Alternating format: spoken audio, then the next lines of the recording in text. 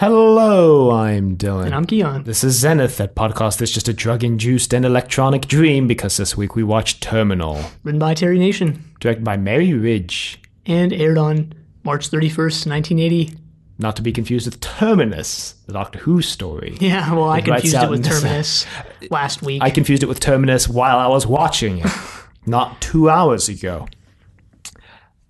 But speaking of Doctor Who, again, still in the interseason era, I think because of the delay between Series C and D, that Series D will actually air concurrently with a season of Doctor Who, although I'm not entirely sure which one, because I think Series D moves to fall. Yep, it does. So I think 81. it'll actually probably be season 20, I want to say? No, 19, sorry, of Doctor Who. Yeah, Blake 7 goes off the air for more than a year after this. Almost 2 years, actually. Right. It'll probably be season Imagine 19. the wait. The Liberator getting destroyed and Servalan possibly dying. Spoilers. Wow, dropping the end of the story within the first 2 minutes of the podcast episode. I really didn't think there was any way it would be feasible to do that, and yet you found a way. You somehow found a way. Well, like Jeff Goldblum once said, spoilers find a way. No, that's... What? It was in Jurassic Park. No. Before we get into the plot, just some general housekeeping. Next week, we have confirmed and we've set up the recording and everything, so should everything go to plan, we will be joined once again by John from Making Blake 7 for Rescue next week. Which also, since this is the end of Series D, that brings us to the climactic conclusion of the What Would Blake Do segment this week. Kiyan's making a strange face like he forgot to come up with a what would Blake do moment. It's a good thing I reminded him right now so we can think about it while we're talking. I forgot. Last season I forgot, like, for what did we do last season? The award? No, not the awards. No, we did rankings last season. I forgot to do a ranking for the season finale as well. So yeah, I hope I think of one by like the end of the episode. Basically, as is tradition, Kiyan forgets on the very last episode of the season to do the one thing we've been doing for that season. And don't worry, the thing we're doing next season has the potential for greatness, but also the potential for massive failure. I think the odds can go Either way. Well, thankfully, we have John to join us to try and figure it out the first week, and it's not just us two. Right. And those are the two big housekeeping things that I wanted to get out of the way right off the bat. And that having been said, we can jump right into Terminal, which begins with, I believe... Begins with Avon covering his hands with his face. Which is weird, because I thought they were playing hide and seek on the Liberator. You mean Avon covering his face with his hands? Oh, yeah, that's what I meant. I was like trying to process. yeah, my bad. And he's apparently exhausted. We then cut to Space Monopoly Part 2. Dana and Callie are playing, and Villa indicates that he played this game to Galactic Master rank.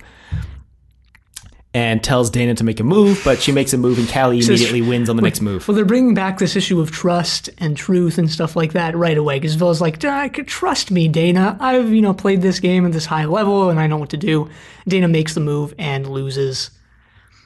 And Villa actually, this is interesting, Villa actually says like, well, Callie made the wrong move in response. If she'd made the right move, then Dana would have won. And this is like, I don't know, I was thinking about this. I was thinking about like the epistemology of like the right move, quote unquote, like, that Villa sort of offers here, right? He says like, I've played this game on this high level, and that's why I know what move to make. I mean, but really, he, in my opinion, I don't know where you're going to go with this, but I'm just going to cover for the fact that you're reading through your notes. In my opinion, what he means by that is, the right move for me to win, like the move that would lead me to win. So Villa's like, if she'd made the right move, i.e. the move that would have, I don't know how Space Monopoly works, would have like tanked Callie's finances, then Villa would have won. But from Callie's point of view, the wrong move is the one that would lead Villa to win. Yeah, so there's definitely like something semantic going on here, and I didn't even think about that. I thought that like, Villa, his like ethos almost is like this. It's this argument from like, well, this established way of playing the game does this thing, and that's how you would win, that's how you play, but like Callie doesn't follow that, so Dana ends up losing, which is a strange thing to think about, right? You think that like this higher level of play would account for all of these things, but then it somehow doesn't. Like the authority figures, or like the authority behind this game is like inherently flawed in some way. Possibly could just be Villa pretending. Yeah, no, for sure. And Callie also, there's a and I only wrote Callie's lying again in my notes, and I don't remember what that was in reference to. What did she say? That's why I wish I wrote it down, because I don't remember what I wrote that in reference to. Oh. But it's in this scene. I don't remember what she says. She says like, Dana's like, are you sure you can't read people's minds? And she's like, of course not. But it might have just been between her and other Orons, and we're not entirely sure. Well, then she also says even if she could, that would be cheating, so she wouldn't do it. Immediately after that. Yeah, coming right off the heels of cheating in the tournaments or whatever. I don't know. It's them trying to establish Callie as an honest person again after all those lies and deception. No, or not. Or trying to establish her as this deceptive person. Doesn't matter. You can go really either way here. It doesn't matter in multiple senses, actually. Yeah, I know. That's what I'm referring to. It doesn't matter in multiple senses. Well, when you know what's going to happen to Callie. Well, I do. That's why I'm saying. Oh. But basically, Tarrant comes in. He's like, yo, guys, where's Avon? And Villa's like, he's on the flight deck. And Tarrant's like, he's been on the flight deck for 30 hours. And Villa's like, yeah, well, I offered to take over, but he said no. And he just drinks some more Soma. They've been playing this game for 9,721 moves. So sounds about right for a Monopoly game. That's a bit below average, but, you know. But then eventually Avon, he sets all these course coordinates through Zen, and he gets a message, and then he follows the message to a new set of coordinates, and he's basically doing this over and over and over again. Right. Zen gets a big role in this story, really more than Zen has gotten in weeks. For obvious reasons.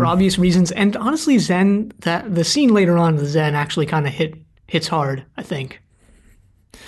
Kind of. I would say so. Kind of. It's the saddest moment in Blake 7 for me. I have some problems with that scene. It's sadder than Gan's death. Well, yes. Death. Of course. Absolutely. Anything's sadder than Gan's death. I thought Gan's death was kind of sad. I dropped a cupcake the other day, and that was sadder than Gan's death. But dropping a cupcake is sadder than like most things. No, it's not. So eventually Avon sets these coordinates and says, this can't be countermanded. And we're going here, and that's the end of it. He tells Tarrant he'll kill him if Tarrant tries to stop him. Yeah, he pulls a gun on Tarrant. Though you don't actually see him pull the gun. It's like zoomed in on their faces, and Avon's like, I will kill you if I have to go through you. And then it zooms out, and you see Avon's got the gun on him. Right. Avon has a couple lines in this scene. I'm just going to bring up all these lines about trust and stuff like that as they appear in the episode, just to make note of them. He says, you can take my word for it, and you could try trusting me in these sort of initial scenes here. I mean, I didn't think this episode was about trust at all. In my opinion, I thought this episode was about sentimentality, which is why I have a problem with the Zen scene.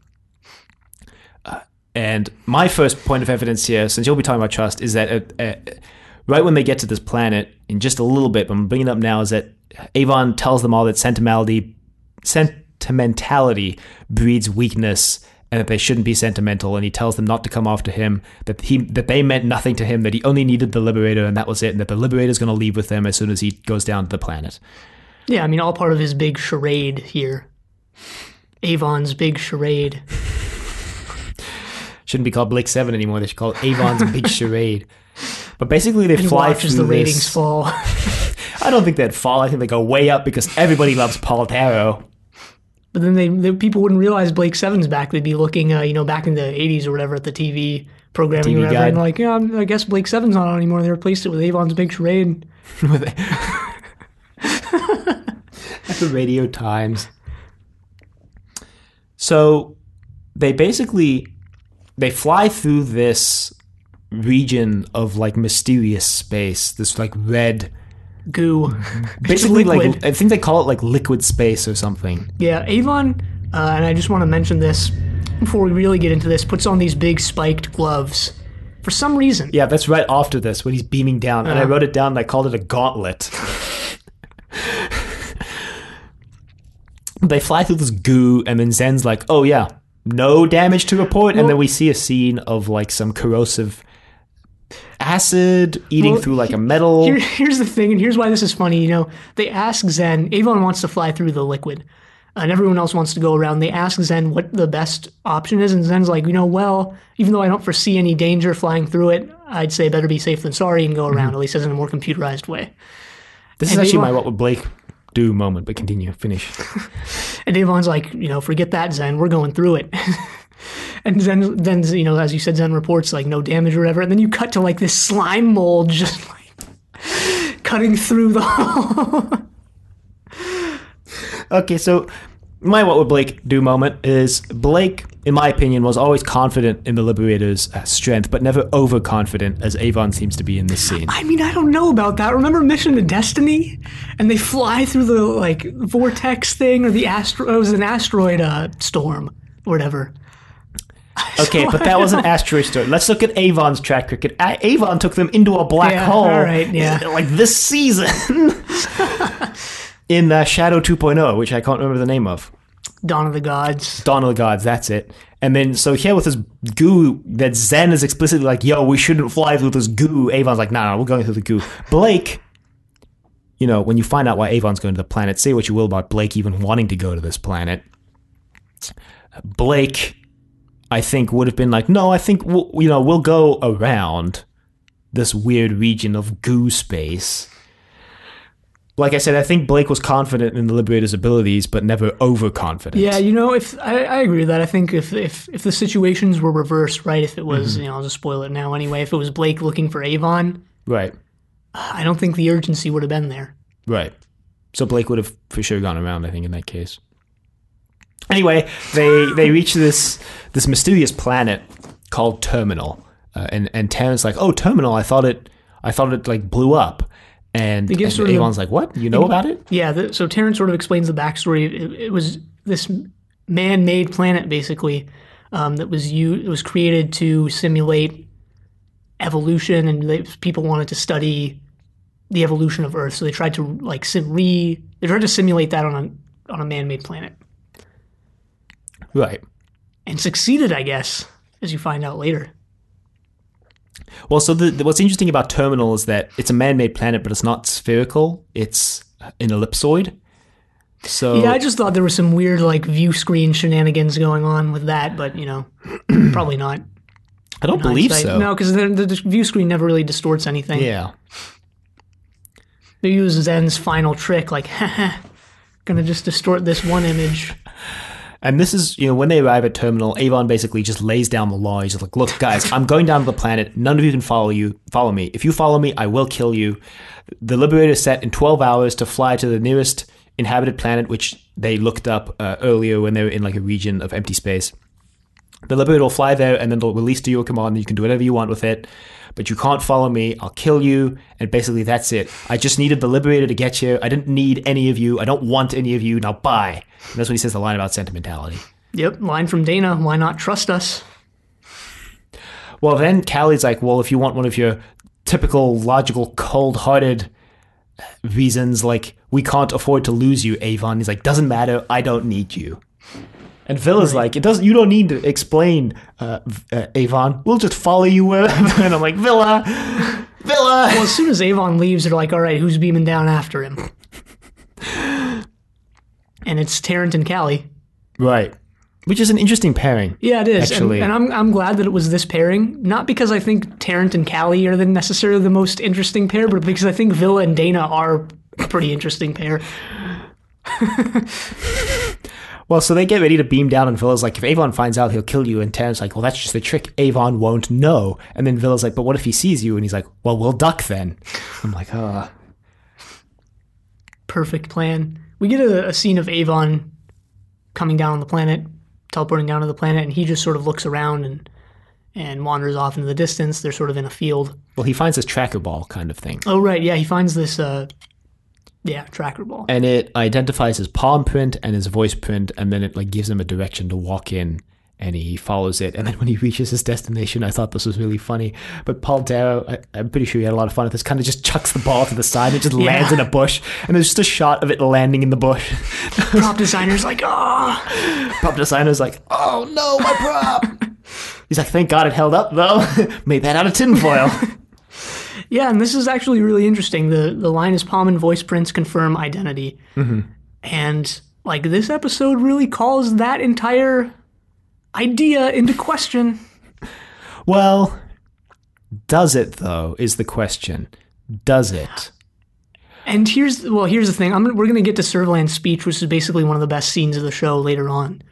But I don't know if we can really, I don't know. There's so many questions I have about this episode and so many, I think, valid theories that you can have about who this even is at the end of the episode. This Blake figure. And what that Blake figure even does to people. But hey, we're not there yet. So the Liberator's getting screwed over by this slime mold. I really liked how this is done because I just really like slime molds. Well, Villa notices that the energy banks are being completely depleted, and he's like, what the hell? And then he asks Zen about it, and Zen's like, oh, the damage being caused is exceeding regenerative capabilities. And Villa's like, what? What's doing the damage? And then Dana comes in, she's like, what is going on, Villa? Like, what have you done? And then Zen is like, I don't know what's causing the damage because the sensors on the outside of the hull are damaged as well, so I can't scan. And Villa's like, oh, damn it. And he orders the self-repair mechanism to turn off because Villa's like, look, they're fighting a losing battle anyway, and we need the energy to do other things like teleport and operate Zen right now. Yeah, and you get the sense that like Zen is dying. Dying, but at this for a while because that like this is interspersed with scenes on the planet as well. So this is going on over a period of time that they're trying to get the Liberator back to normal, and it's just not working. Right. But it's being overtaken by this goo, which is like goo. It's like I think Zen calls it an enzyme that's eating away at the composition of the Liberator. It looks like a slime mold to me, and slime molds are really interesting because they're often like single-celled. I think they are single-celled organisms, but they're actually like really. They can do strange things, like they can map rail systems. If you put them on a map, they react to light. They don't like light, so they stay away from light. So if you put light like where mountains are, like on a map of the US, or like mountains or rivers and stuff, they can like map rail systems, and they can do all this other like weird stuff that you would think they wouldn't be able to do. And like some of them like look like bugs, so they mimic animals, and like, but not all of them. Like some of them just take on like the characteristics of like animals and hunt like animals. They're really weird, and they can do like these crazy things. Reminds me of an episode of Star Trek Enterprise, where they have this like slime goo, and the doctor's like, we can give it the doctor on the ship. Oh. It's like we give this goo like genetic DNA from like a living organism, and then this goo will grow to an exact genetic duplicate of whatever we give it, and then it'll live like an accelerated life cycle. In like 7 days, it'll live the entire life cycle of the organism. We can like harvest whatever tissue we want from it. So they had like a crew member who was dying, and they needed like a rare brain tissue, so they generated this copy of him and then harvested the brain tissue from the copy. That episode's actually really interesting because it asked a lot of like philosophical questions about like, oh, we created this being with the sole purpose of harvesting like brain tissue from it to save our crew member. It's like, is that right? And then it gets twisted. Like at the start, Phlox is like, oh, we can harvest the brain tissue, and the organism will survive and it'll live a natural lifespan. But then if Phlox discovers that if they harvest the brain tissue, it'll kill the organism. So they're like, can we kill this organism that we built, or that we made specifically to save our crew member? And anyway, but I was just reminded of it because you were talking about things taking on the properties of other things. And the slime goo just eating away at the ship here. Yeah. And it's done really well. It takes over the Liberator gradually over the course of the episode. And first it's just a few patches. But when Servalan gets on, I guess she doesn't notice because she's only done the Liberator once. That was the one thing I was wondering about this episode. Like, how did Servalan not notice the freaking mold all over the place? I was able to look past it. But when she's on the Liberator, it's totally taken over. Mm-hmm. The liquid space also reminds me of another Star Trek thing. In Star Trek Voyager, they enter this thing called fluidic space, which is like outer space, but it's fluid, and also in that eats through the ship, and they can only spend so long in fluidic space before they have to return to regular space. So basically, they're getting attacked down on the planet. Yeah. Well, Avon's sort of tailing these two people. No, okay. Tarrant and Callie are tailing the two people who are tailing Avon. Yeah, all right. Yeah. Avon goes into this. Avon then gets attacked by the two people who's tailing him, but he makes it into this kind of like building that the tracker leads him to. It's sort of an underground area. It looks like it's covered by solar panels. He sort of like takes these panels off, panels. right? And he goes down this ladder to this underground facility. And Callie and Tarrant are tailing him, and they get attacked by these like gorilla-looking things almost. They watch as one of the two people gets brutally murdered by these animal things in this really rather gruesome scene where we see this lady pick up the tracker ball and then scream as she gets visibly mauled by this bear creature thing. Yeah. And I was like, wow, that is horrifying. Yeah, and these things don't give up, right? They just... No, they just keep coming. And Tarrant are attacked later on, there's just... And they use weapons as well. They have like these clubs or sticks or whatever. I think later on, Servalan mentions that these animals were created by the scientists. I think Tarrant alluded to it earlier because he says Terminal was basically just one giant planet-sized laboratory for creating things, and Servalan later says that because it was a man-created planet, the whole ecosystem was like man-created and evolved from like these things that they created in the lab, so it's like all sorts of sideways. Yeah, I mean, she says, this is getting a little ahead, but she says like this is what humans are going to become. Yeah. Although I think Avon disputes this. I don't remember. I don't quite remember, even though I watched this again 2 hours ago. But there's a really interesting scene here, and this is, I don't have anything else to say other than like this is interesting, and this is surprisingly like with how mundane this is one of the like my favorite parts of the episode. I've been reading a lot of Derrida and Leotard lately, who, if you don't know who they are like like post-structuralist, like linguistic theorists and philosophers from the 20th century. And I've also been reading a lot of Walter Benjamin and Karl Kraus, who predate, who are a little earlier, early 20th century writers, but are almost kind of in the same vein. Yeah, there's this line from Tarrant where you see Avon go down into the shaft, and Callie and Tarrant are following him. And as soon as like the coast is clear for them to follow him down underground, Tarrant goes like some kind of shaft. He says this exact line: some kind of shaft cover could explain where Avon vanished to. And that was such like a striking line to me because as the viewer, you know what Avon has done. You know he's gone down the shaft. Yet from Tarrant's perspective, he doesn't know that at all. Right. He's not. He just speculates like, oh, this could explain where Avon has gone off to, because I guess he didn't see Avon go down. Right. And I don't know. I think this just perfectly captures like, and this is a word that I read recently, and I haven't really been using on the podcast, but I guess I probably should have because it's related. But like testimony, right? Like this account that you give. Well, you used it at the start of Series C, and then all of a sudden you dropped off the map using it. No, I don't remember that actually. Yeah, well, I remember. Had what, referred to Hal's testimony or something like that? Yeah, well, you referred to testimony quite a few times actually at the start of Series C. Huh. That's interesting. I forgot that I did that. But yeah, this, I mean, when you look at testimony as like this thing, and Derrida has this text, I forget what book it's from, but he talks about like this paradox of testimony, how testimony is something that is both unique and necessarily like repeatable, because like he says testimony like when you go up like in court or whatever and give your testimony, you're saying like any reasonable person, and that word reasonable is actually really important in law and stuff, but like any reasonable person who was standing where I was, who had the senses that I do, who could see as well as I did and has control over their senses to the same capacity as I do, would have seen the same thing. That's what you're saying when you're taking that oath not to lie. You're saying, I mean, you're not saying that you're giving facts. What you're really saying is like, from my point of view, where I was standing, the typical person would have seen what I'm about to tell you. Mm-hmm. But there's also like a theoretical thing here going on where like if you're there to give your testimony, it means that you're in some way irreplaceable. It means that you're in some way unique.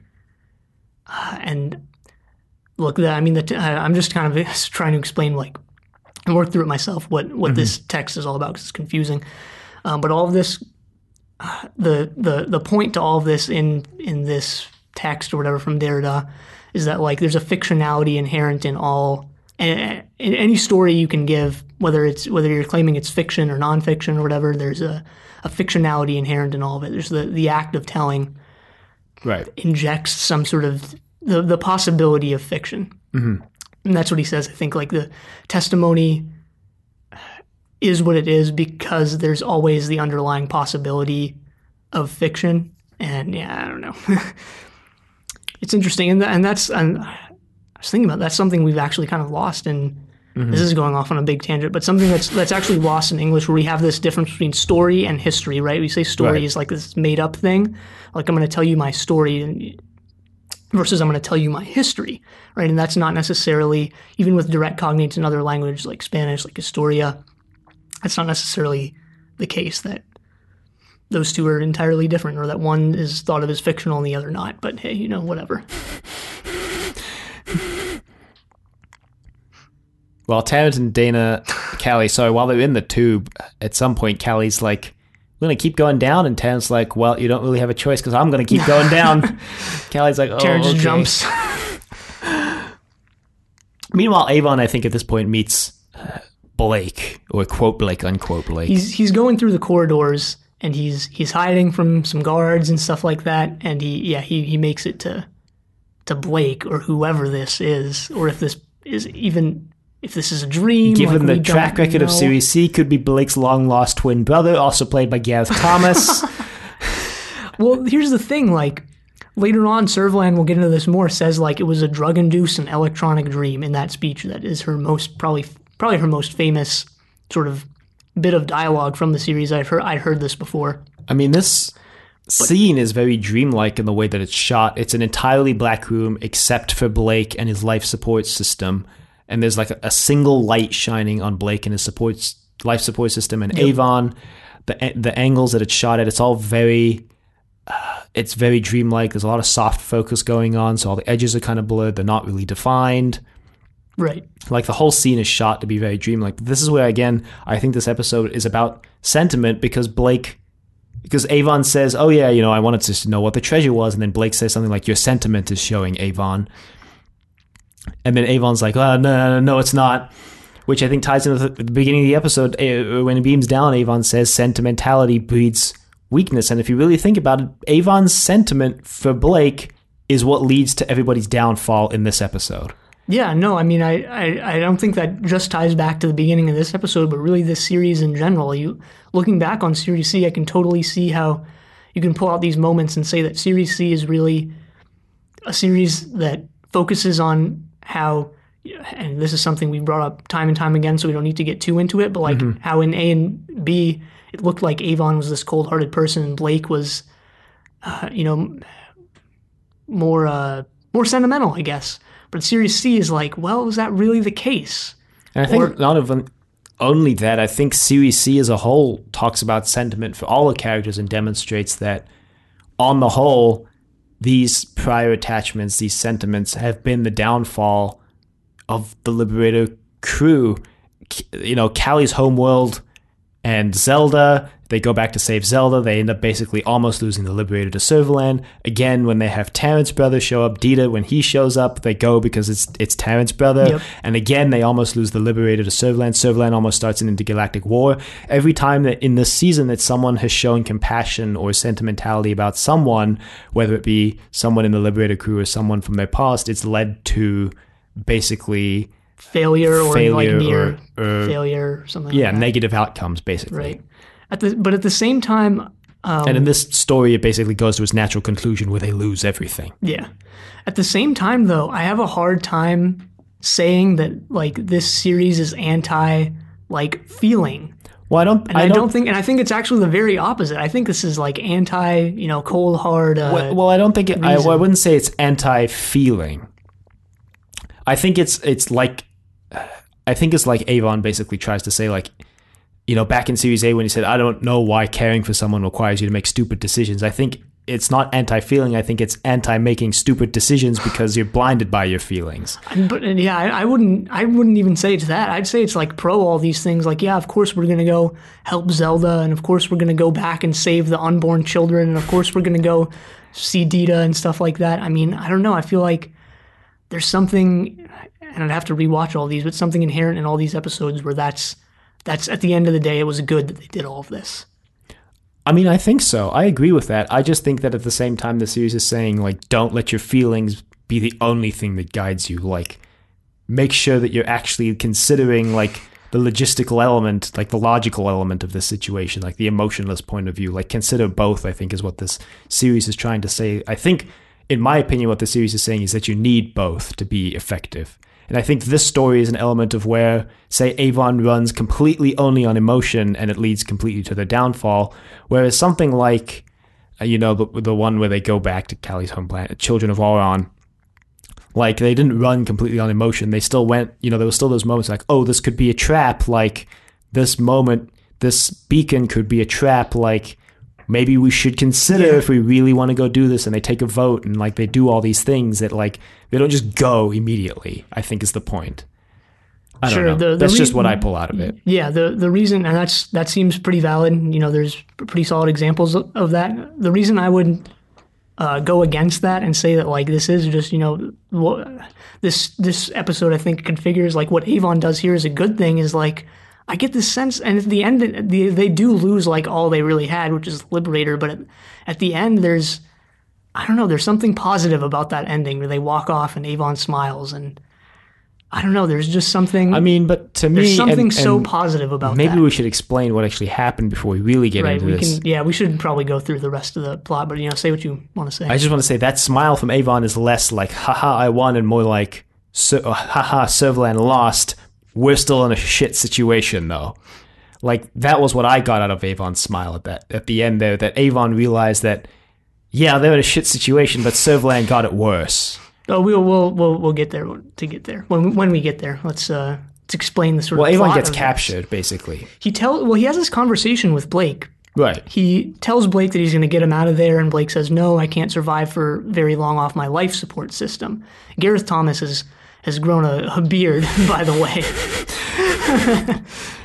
Yeah, because he says these people brought him back from the brink of death, and he has to be in the life support system to survive, basically. Right, and Avon's like, we're going to get you out of here, we're going to get you onto the Liberator, and we're going to get you into a safe position. He's like, no, I need 3 months to be able to be moved. Avon's like, damn it, I'll come back for you then. Yeah. So Avon tries to get out of there, and he is captured. And this is where things start getting a little strange, like the sequence of events and what actually happens. Because I think the sequencing until this point has been like roughly real time 1-to-1, but I think in this part the Callie and Tarrant and Dana and Villa sections are actually running just a slight tad bit out of sync with the Avon sections. Well, probably, and also the thing like with them knocking him out and then bringing him back to the place where they knocked him out and saying like we have to make this seamless and stuff like, and Servalan saying what you saw was just a dream, made me seriously question like, was this drug-induced state? Was Blake actually there? Is Blake really dead? Is he not? Who is this guy? Who is this like Blake figure? And what is he like doing? What's interesting is that I think the story sets up Blake to be a sort of Jesus figure, which I think kind of ties into the what would Blake do? What would Jesus do? But I think because wow, we have all these in this story specifically from this point onward. We have all these conflicting accounts about what happened to Blake at the end of the war, right, which not only conflict within the story, conflict to things we heard like throughout the season. Right, we get Avon looking in the computers a little actually before this, while he's snooping around, he looks in the computers and he finds out that, at least as far as the computer is concerned, Blake is still alive. Right, which, again, maybe that Servalan planted that information in the computer. But basically, let's just explain this so we can talk about it. Servalan corners Avon, is like, look, you can talk to Blake if you want. And he's like, I already talked with Blake. And Servalan's like, oh, you did? Well, that's unusual, but okay, let's do some bargaining. And Avon's like, well, I want Blake and you can have the Liberator, I guess. And then he calls the Liberator on his teleport bracelet, tells Villa to basically run away as fast as he can, and Villa tries to tell back, we can't, the Liberator's falling apart. But Avon gets shut off because Servalan puts a gun to his head. Tarrant and Callie get captured, so they get brought in, and then And then Servalan's like, oh, I think renegotiation is on the table. Right. And then they basically agree to let Servalan have the Liberator because they don't really have a bargaining position. And this is when she reveals that like Blake wasn't actually, or quote, wasn't actually alive, unquote. And that wasn't even a real person, right? She tells Avon that was a drug-induced state. Yeah. And she has this big sort of monologue. And have you heard this monologue before? Because I have. Not before the show, no. Huh. This is a pretty, I think, famous sort of bit from Blake 7. And it's done really well. This is Jacqueline Pierce at her best. Mm-hmm. It is done really well. I think it's the best part of this episode. She says, potentially this entire season. There's a lot of stuff actually that's sort of out of order that I'm going to be wanting to bring up. But in this moment, she says, I wouldn't expect you to take my word for it. So you can, or she's explaining like how she like led Avon there, right? She like planted this information that Blake was still alive, knowing that he would come and stuff like that. I think Avon even admits like, yeah, I thought this might be a trap, but the chance was worth it or something like that. But I still went for it, basically. Yeah. She created, she said like, we set up the computers, we planned this for months, we used this system or whatever and these drugs to make you think you were talking to Blake. She says, I wouldn't expect you to take my word for it, so you can see him and talk to him. And yeah, I don't know. There's this actually weird thing here about like Servalan's epistemology too, because she says like when she tells Avon that Blake is actually dead, she goes like, I saw him die with my own eyes. Yeah. Yet at the same time, she's like, we just tricked you, we tricked your senses into thinking that Blake was still alive. Yeah. So like there's this weird like almost paradoxical thing going on here. It's like where she tells Avon like, you saw him, but like you couldn't trust your senses in that moment. That wasn't true. But I saw him die. Like I know the truth. I have access to the truth. I saw him die. Right. And I don't think anything really. I think that's supposed to be ambiguous because for sure. Servalan has all this power. I think it's supposed to make you wonder, why didn't Servalan then, if she sees Blake die, why doesn't she take Blake's actual body? Or why doesn't she actually check that it actually is Blake? Because she said she was at this battle. She saw him die. Like I saw his body. I saw it cremated.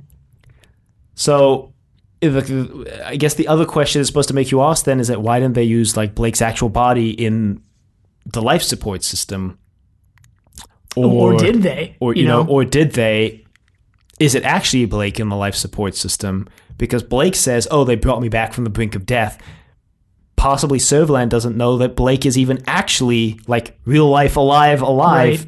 And she thinks she just constructed this whole thing for Avon. Like Servalan's speech is filled with double meanings and inconsistencies that I think are supposed to call into question, like, does Servalan even actually know Blake's current state? And I think it conflicts with everything from the season too, because we hear throughout the season every so often someone mentions, oh, Blake is at XYZ, or Blake, we hear Blake makes it onto a medical ship. There's also a Blake clone, like, who is stuck on a planet, but maybe not stuck anymore, Who there's the Blake clone, who could be the one that Servalan saw die, right? Like, there's so many possibilities here that and this is really cool, I think, is that like at the end of this season, we get these quote unquote answers, but do we really know any more than we did before? No, I think in fact we know less, or what we thought we knew is called into question even more. Well, I think that's why it sets up Blake kind of as this Jesus figure, because you keep hearing about him now, like in the background, or at least maybe not as a Jesus figure if you don't want to be, Christian about it, like just as this mythical figure. You keep hearing these stories about him, like, oh, he was sighted XYZ, he was sighted on X planet, or I saw him die for sure here, or I saw him in the life support system. Like everybody's seeing him all over these different points of the galaxy, and it's building up even more so than series A and B did, this myth of Blake. We talked a lot in series A and B about how Blake was more a myth than an actual doer of things. Like he kind of rested on his laurels and was able to do things because people believed Blake was his legendary figure. I think in series C we see that from the other side. We see all these stories about Blake. Oh, Blake's here, Blake's there, Blake's dead, Blake's not dead. It's effective in that it ties into series A and B because it shows us what we've previously only heard has been happening. Right.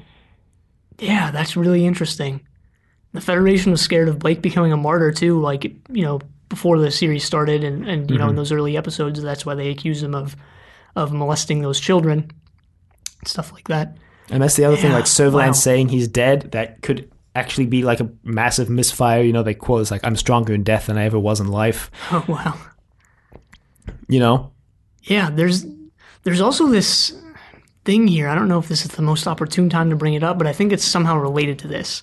Is, you know, you talk about sentimentality and like this search for Blake, and Blake and Blake's era of the show, series A and B, are like this simpler time, right? This time when not all these things were being called into question, right? We saw this from Blake's perspective. We saw like Blake's version of the truth. We saw this one version of the truth, whether it was what we saw in the Liberator or what the Federation was, you know, disseminating to people as like, here, this is the truth. Right. But there's a line from Avon here when he's talking to Blake, or whoever this guy is.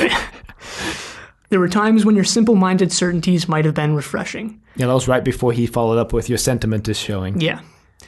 And Avon, as has been hinted at and is for sure revealed in this episode, is searching for like that time when things were much more simple than they are now. When the truth was absolute.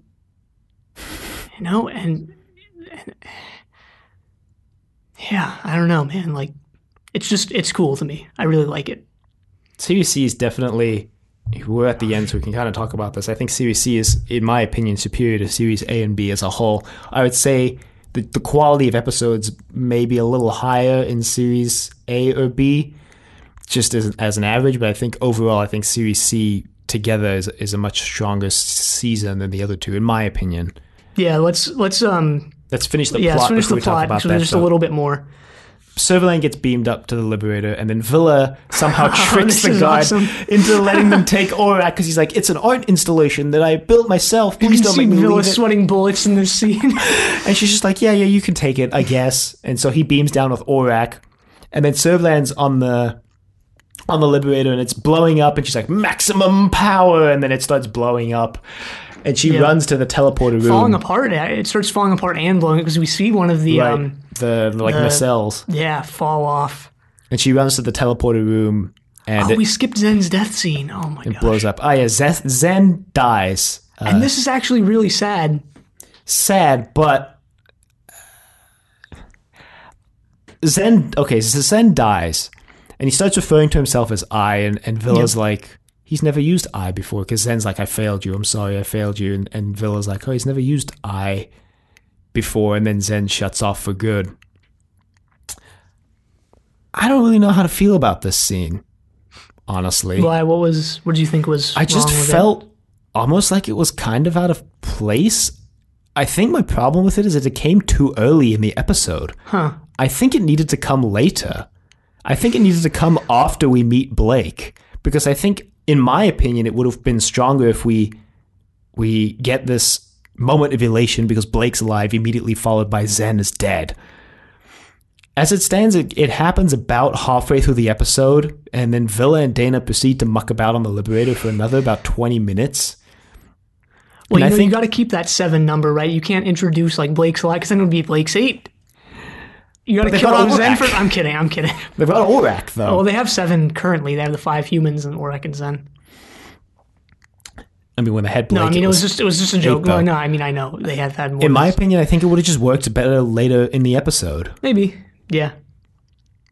Just because, for me, it felt almost like it came out of nowhere. I mean, it didn't, because like the Liberator's dying, but it just seemed like it was just plopped in between scenes. Sure. This is also Zen's moment of like his Series C moment of like, we didn't really know all there was to know about Zen because he actually does have emotions like Aurak. But then he dies, so it doesn't matter. No, it does matter, because that's what makes the scene so sad to me. Like, he was just suppressed, like he was doing his job as a computer and suppressing his own ego. I don't know if he was suppressing his emotions so much as he developed them when he died. Yeah, that's probably the better way of putting it. It reminded me a lot of a scene from Person of Interest where, if you don't know about Person of Interest, the gist of it that you need to know for what I'm about to explain is that this guy creates this artificial intelligence to detect crime. And basically, at the end of Series 4, this artificial intelligence, like over the course of the series, has developed this personality. And then in Episode 4, for the first time, it talks directly to his creator and calls him father. And it's like this really big moment because the machine has never talked to anyone before or shown any indication that it actually like has emotions, like it cares about the people that work with it, but it hasn't been shown to have this like emotional attachment to someone until this moment where it calls its creative father. And this moment reminded me a lot of that, because like in Zen's final moments, he says, "I failed you." Like, I failed. Not like, oh, the Liberator failed, or the systems are failing. Like, I failed you. Yep. So, anyway, down on the planet, Avon's dejected because he thinks they've lost, and Terrence's like, no, just check out the screen, and it blows up, and then Terrence's like, we got to find a way off this planet. Still lots to do. At the sitcom moment, they all like walk away, and Avon smiles, and it ends on this smile. And this is so sitcom because in my head, you have to envision this with me, because it's just great.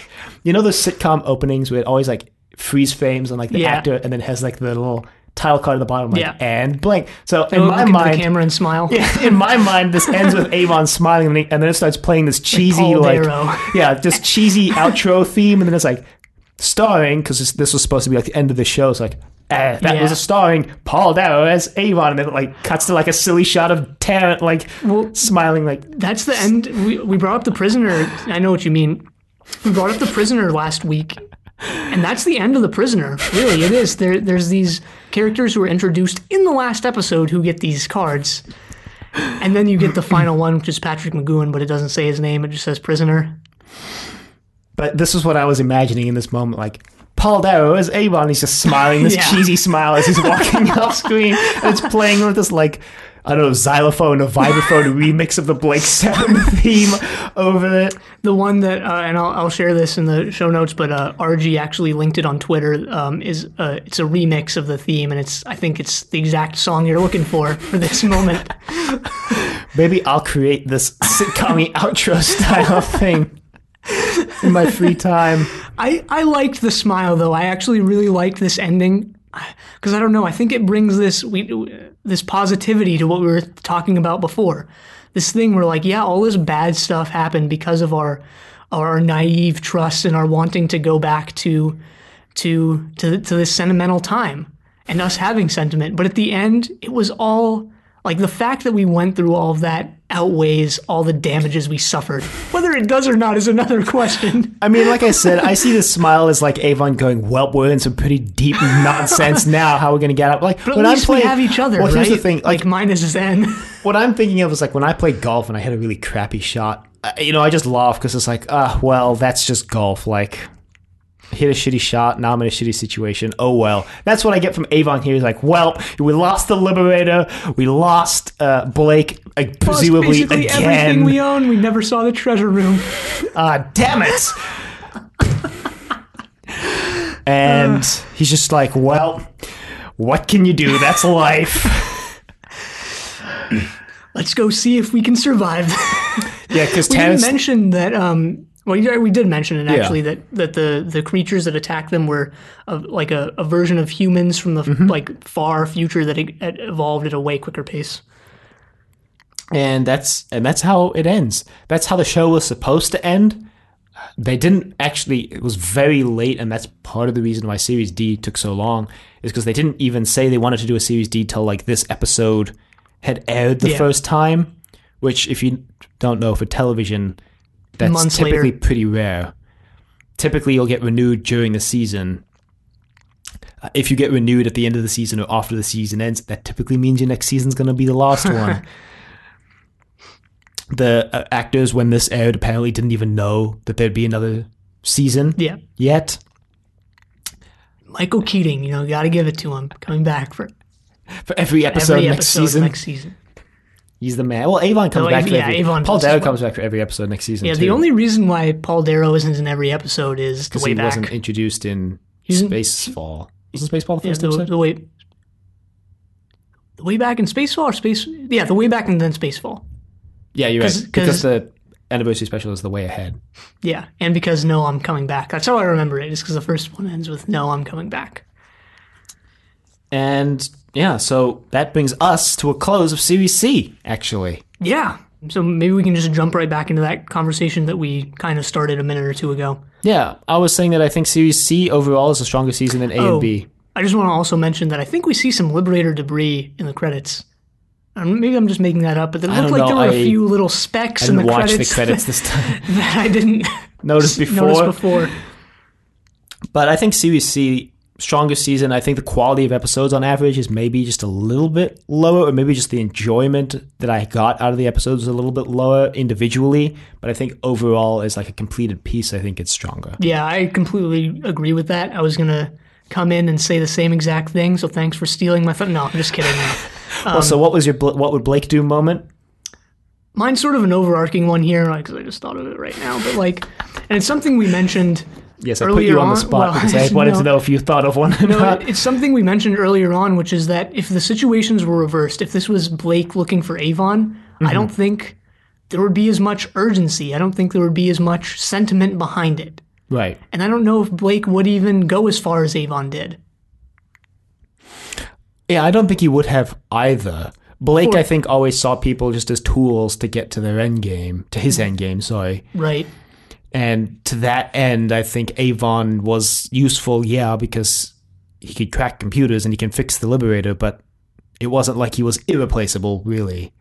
Right, and I'm thinking maybe he would have gone as far for Jenna or even Villa, but maybe not. Maybe not someone like Avon or Gan. It depends how valuable I think he would consider their skill set. Definitely not for Gan. Sorry, Gan. But I completely agree with that. And that's actually where I think I'm done with series, or at least done saying things on Series C, for now, anyway.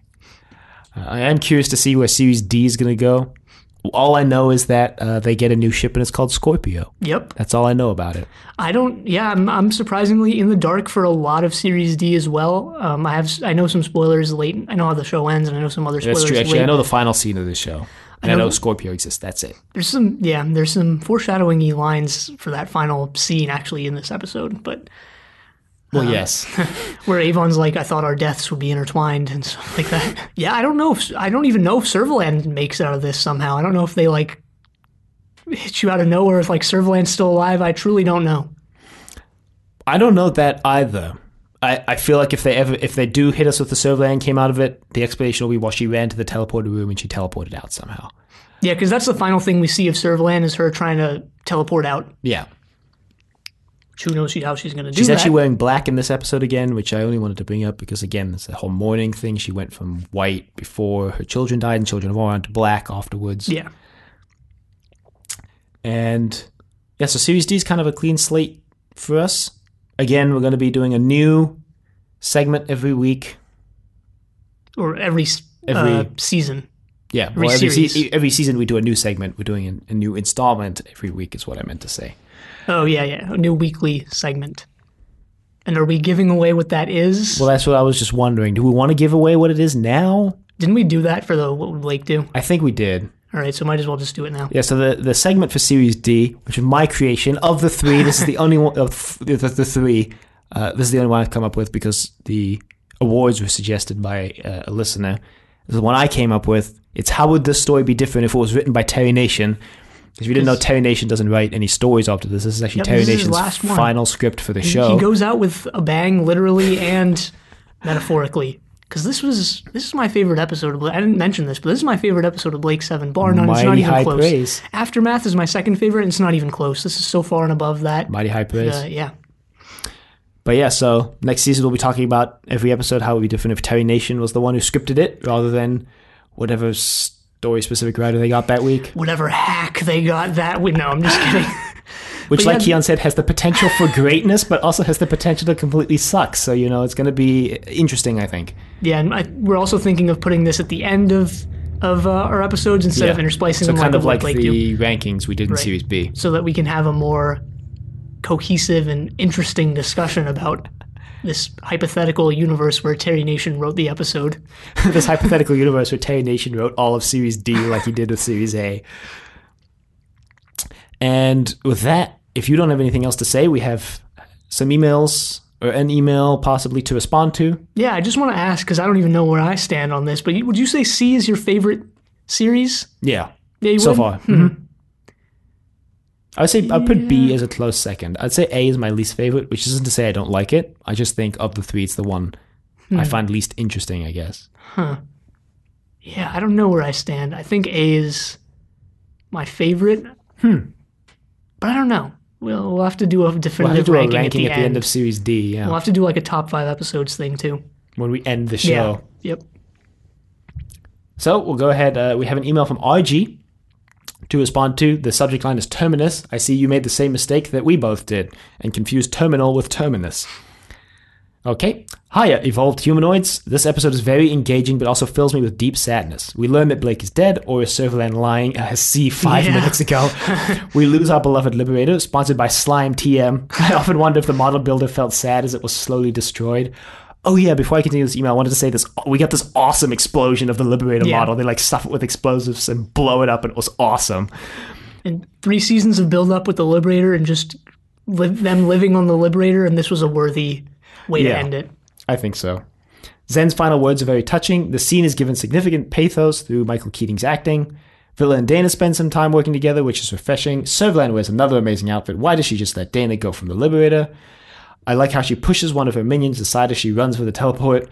Jacqueline Pierce is in fine form in this episode. Avon smiles once the Liberator is gone. I get the feeling that he doesn't care what happens as long as Servalan is in trouble.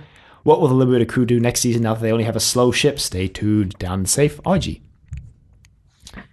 In regards to the ship next season, I suspect that the ship they're going to get is the ship that Servalan took to get to Terminal, because she told Avon that he could have that ship in exchange for the Liberator, and Avon also got Blake. She says it's an older model, something much slower than they're used to.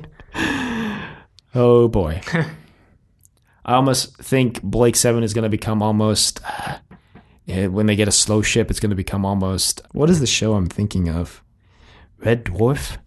There's a show where they just spend the entire show on this very slow spaceship moving through space, and most of the episodes are character pieces between the episodes on this spaceship. Huh. Was it a British show? Dark Matter did it sometimes.